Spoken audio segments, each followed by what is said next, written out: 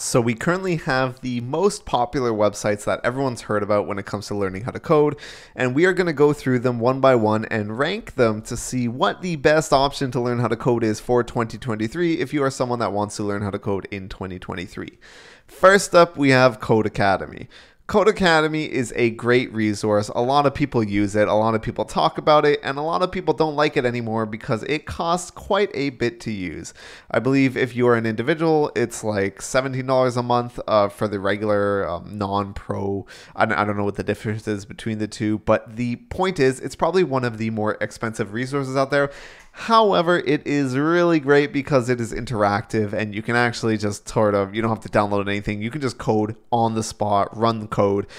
They give you prompts, they tell you what to do, they guide you through it. So it's a great resource all in all, but it is not the best when it comes to actually just learning how to code on budget, especially if you're brand new to coding. It has some very beginner courses, but there are probably some better resources out there for free that you can try out before actually moving on with this. But that being said, I still think it's probably around A tier when it comes to learning how to code. If you can afford it, that's even better. The next thing we have is freecodecamp.org. And by the way, links to everything will be in the description. Freecodecamp.org is probably one of the best things to ever exist when it comes to programming. They have so much free resources out there, and it's not even just about like their website where they have a couple of free courses and stuff. And a lot of these, like for example, responsive web design certification, they don't sound like they're for people that are brand new at coding, but if you actually go through it, you'll see that they start you off with the basics of learning HTML and CSS, and it just walks you through almost everything you could possibly need if you were to learn for 1 to 2 hours a day when trying to learn how to code. And not just that, but they have been almost everywhere. They have almost 9,000 tutorial blogs on their website. I've written a couple for them actually way back. They also have a YouTube channel where you can find like insane videos where they have, for example, some guy just sit there for 7.5 hours and teach you the basics of JavaScript. So all in all, Freecodecamp is definitely probably S tier when it comes to programming. Just almost anything you can think of if you want to learn it from the ground up. If it's not too complex, they probably have a tutorial on it or a 7-hour YouTube video or an entire course on it. And it's all completely free like the name suggests. I would highly recommend that being one of the first stops that you should check out if you are trying to learn how to code. Specifically, probably just pick a language and go to YouTube and type in like, how to learn JavaScript, for example, or like, JavaScript tutorial, and then just look for Freecodecamp. They probably have a 7-hour video of it for almost every language out there. Next is Hackerrank. So Hackerrank is one of those websites that is sort of like Leetcode, if you've heard of that, in the sense that it's more geared towards helping you practice for programming interviews instead of just helping you learn how to code from scratch. There are some really nice concepts that you can actually learn using Hackerrank from scratch, such as like basic data structures and basic algorithms, but it's definitely not something to start yourself off on. It's like that intermediate step from when you just figure out how to code and you understand the language and the syntaxes, and you're trying to get a more in-depth understanding of data structures and algorithms so you can, do things like interview prep. This would probably be like the middle tool for that, aside from Leetcode, which we'll talk about afterwards. So I would probably put this as B tier. Pretty good resource, but very specific to what you are doing. Next up, we have YouTube. I'm just going to go ahead and put that in S tier because literally every single one of these places that you're seeing now probably has some YouTube presence where they have paid or have had experts come on, for some sort of partnership where they will go and just give a whole bunch of information for free. You're watching this video through YouTube. So chances are, that YouTube is a true treasure trove when it comes to anything. And honestly, when I started learning very specific aspects of coding, like front-end development and stuff like that, it was all through YouTube. Just pick your top 5 YouTubers, watch all of their tutorials, and follow along with them if you can, and you're not gonna have a problem. Honestly, you could probably learn everything just through YouTube and not use anything else on this list if you're really resourceful and you know what you're doing. So I would highly recommend just getting really good at finding stuff on YouTube because it'll save you a lot of money and probably a lot of time too. Next up, we have Udemy. So Udemy, where did I put it, is one of these sites where anyone can upload a course. And the problem with that is there's not a lot of vetting. And in my experience, a lot of Udemy courses are really hit or miss. You might find one, for example, like React, like this one in React. And I've never taken this one. I don't know if it's great or not. It has almost 700,000 students. So chances are it's probably pretty good. But the problem is, number one, they all cost and they're always all on sale. Like I've never seen one that was not 90% off in price. I don't know if you can see that. Like number one, it's sort of like gimmicky with their pricing, which I don't really like. And number two, there are just so many courses on there that it's really hard to find the good one. And if you choose a bad one, you could just straight up spend hours of time learning from someone who actually doesn't really know what they're talking about. And it just instills a bunch of bad habits from you. In general, I think if you're trying to learn something very specific and the only place you can find it is on Udemy, maybe consider buying that $15 course on Udemy. But other than that, I'd probably just stay away. I put Udemy at either C tier or D tier, probably C tier.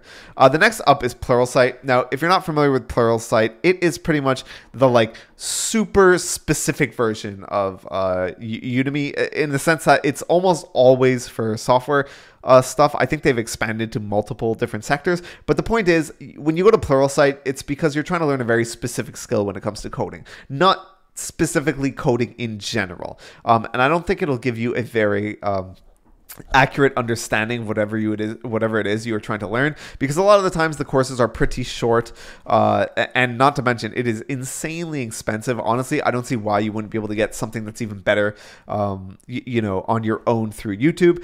They also vet all of their instructors, which is great, but the downside of that is they vet it to the point where the actual content can get outdated pretty quickly because not many people are remaking the content that they have on the site originally. So if you're learning React, for example, or some JavaScript front-end library, chances are what you're learning from is going to be a bit outdated because there's not a bunch of people coming there and making a new site or making new videos about it every single day. And not to mention super expensive. I think it's like, honestly, like $200 a month last time I checked or something. The site's not even there. Okay, well, it's $29 a month. Sorry. Or $200 a year, right? I used to have a yearly subscription, and I would pretty much just use it for things like if there was a really esoteric, like niche technology that I couldn't find any YouTube videos on because it was like not really used that much, you could probably find it on Pluralsight. Somebody's probably talked about it. So I would go ahead and put Pluralsight also as C tier, probably behind Udemy, because in all honesty, if you're beginning to learn how to code, actually, if you're beginning to learn how to code, I would put Pluralsight as D. It's the most expensive, probably the worst information out there.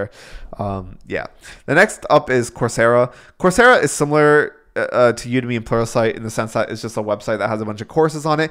However, the courses are sort of vetted and also less expensive than Pluralsight. So it's sort of like an in-between between Udemy and Pluralsight. I haven't been on it for quite some time, but they do have some amazing people on there and amazing certificates you can get as well. A lot of the times the people they get to teach are people in the actual industry, which I like a lot. And I do think if you really want to buy a course and you know, it's like one of those things you need to buy, you know, in order to learn, it's like your learning style or whatever, and you don't want to use YouTube videos, then I would recommend probably starting with Coursera over Udemy.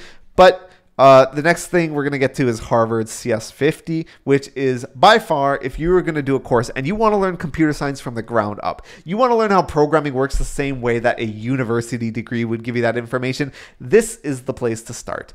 Harvard has a free course on EDX called Introduction to Computer Science, CS50. And my goodness, it is one of the best courses I've seen on there. It's literally taken from a Harvard classroom of some guy teaching a bunch of undergrad students the basics of computer science. And they just have all the courses, all the videos on there. And I believe they even have free follow-ups as well. Oh yeah, it's free. That's a huge plus.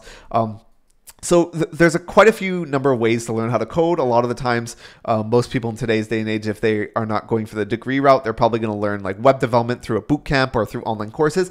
If you wanted to get the same level of knowledge about computer science itself, and that means you're sort of skipping practical knowledge for a little bit until you understand the bare fundamentals, then CS50 is definitely the way to go. I am putting CS50 up there in S tier as well, because you can't find the resources that CS50 will give you in terms of actual knowledge of computer science in YouTube or Freecodecamp, in my opinion. It's literally a Harvard lecture made free, a series of Harvard, Harvard course made free. I don't know how much better you can get than that.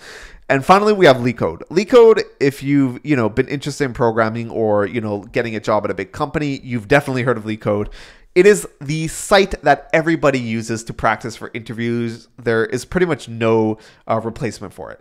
Now, caveat is it's only really useful for full-time jobs. So if you're trying to get a company at like a job at a company in Silicon Valley, it's really good for those type of things, to practice for those interviews. But in terms of learning how to code, like I said, with Hackerrank, it's not going to help you. It's pretty much you have to know how to code. You have to know the basics of data structures and algorithms, and the fundamentals, of programming, maybe even like some CS50 from Harvard, to understand and be able to do these questions. It is not going to help you as a beginner. It is almost purely interview prep, and practicing computer science theory. So I would recommend, if I had to, that you do this only when it is time to start interviewing for a job. Once you're comfortable with the language, you've created a couple projects and you're ready to actually start applying. This is when you should start doing Hackerrank and Leetcode. I'm still going to put it like at a high A tier, because it is the best at what it does. Nothing is sort of like better than Leetcode when it comes to interview prep. There's a lot of things that try to. I only put Hackerrank on this list because it's a good intermediate step towards Leetcode. So if you're not at the Leetcode level yet, you can use Hackerrank to practice. But that is why I believe it is low S tier, high A tier, because no one does it better. And that's pretty much it for the tier list. If I were you and I had to go about actually learning, I would say this. Start with, if you want to learn about computer science and the actual theory behind programming, do CS50. If not, which is totally fine, a lot of people don't, and by no means do you need to do, CS50 in order to get like a good job or anything like that. If not, you can start off with just watching some very basic JavaScript tutorials. If you want to learn JavaScript or Python or whatever language you're interested in on YouTube, try to follow along, try to understand what they're doing. If that is a bit too freeform for you, then maybe check out some of the courses on Freecodecamp where they will guide you and mentor you. And if you have the money, I'd recommend also checking out Codecademy if you're starting from scratch, because they have, like I mentioned, a really good program for beginners as well. That's all interactive. You don't have to download anything. You can do it on your phone, do it on your iPad. You don't have to have an actual computer either. So that is pretty much it. If you found value, make sure you subscribe, and I'll be putting out some more programming content like this, and I'll see you in the next video.